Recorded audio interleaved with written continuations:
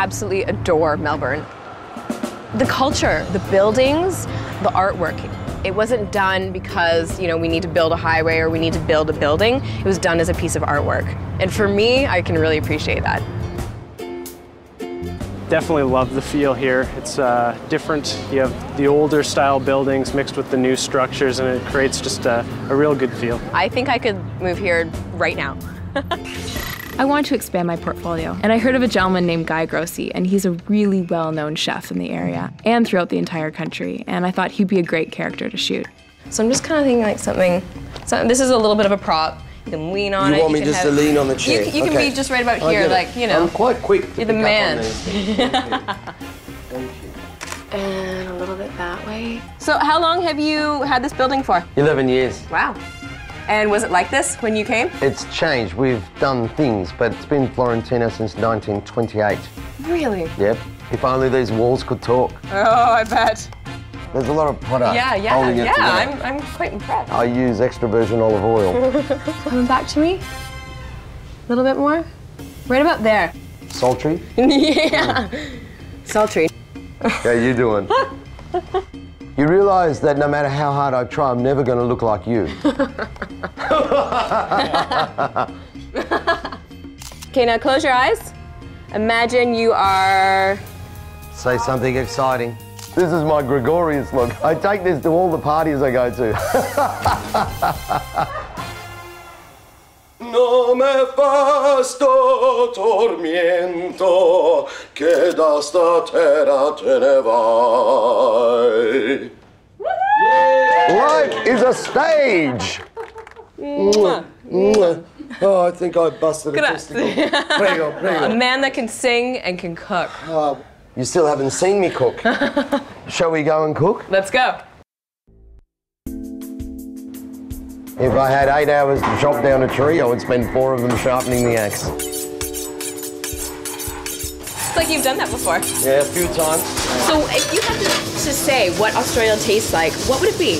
Australian food is a very eclectic kind of cuisine. When I think of the best Australian dish you could probably get that's the most common all around the place, I can't think of anything better than spaghetti bolognese, even though it's very Italian, but people embrace it. It's a really food-driven city. The food and wine culture here is fantastic. People just love it. They live it, they eat it, they breathe it. Very lucky to have really good international clientele and national clientele, and hopefully if we do a good enough job, they go out into the world and spread the word, and that's what it's all about. That's what we do.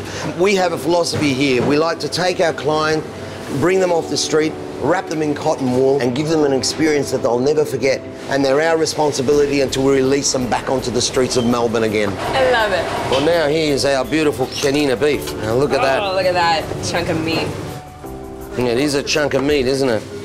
What is it that drives your passion and allows for so much success and excellence in your work? We're serious about what we do, and when I wake up in the morning, I just want to get on with it and try and improve myself and improve the business, and just that's what we're all about. We just continue on a drive to improve, and that fuels our passion, because if we discover something a little bit different or we can do something a little bit better, then we get excited about that. And we also get the chance, because of our structure here, the upstairs restaurant and the cellar bar downstairs and the grill, we're so lucky as chefs we get a chance to cook very rustic, earthy, traditional food, and we get also to play with beautiful ingredients like black truffles. They're from Piemonte, they're north of Italy. We're looking at probably 6,000 or 7,000 Australian dollars right there in this little bowl of rice. So really? Don't drop them. Guys, has it been a pleasure having Suzanne in our kitchen? Buongiorno, yes. Thank you. Thank you. I heard Guy's quite a character. Yeah, he's quite a character. I love it. And then he started singing to me.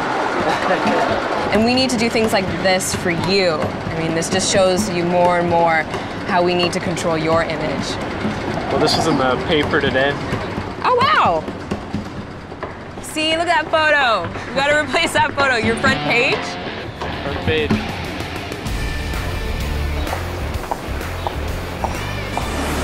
I think overall it's a very high quality region. That's what characterises it. Cheers. Cheers. Cheers.